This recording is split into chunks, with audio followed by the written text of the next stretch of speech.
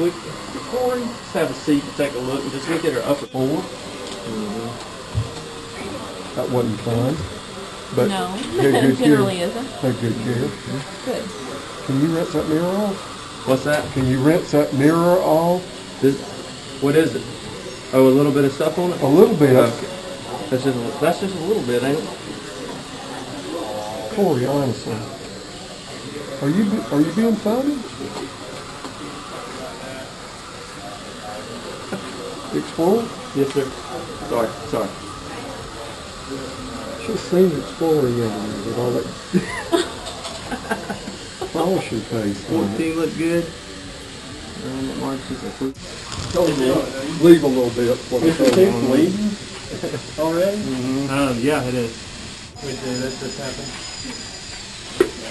Thank God it didn't accomplish his suction pump. That thing that makes that noise.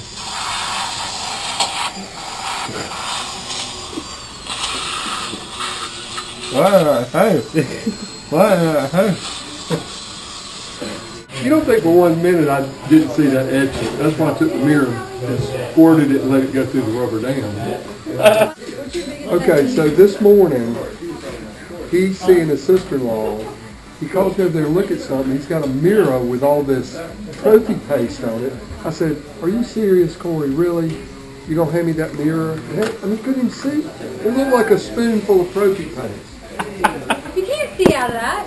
I know, and I was trying to be nice, but get on his butt.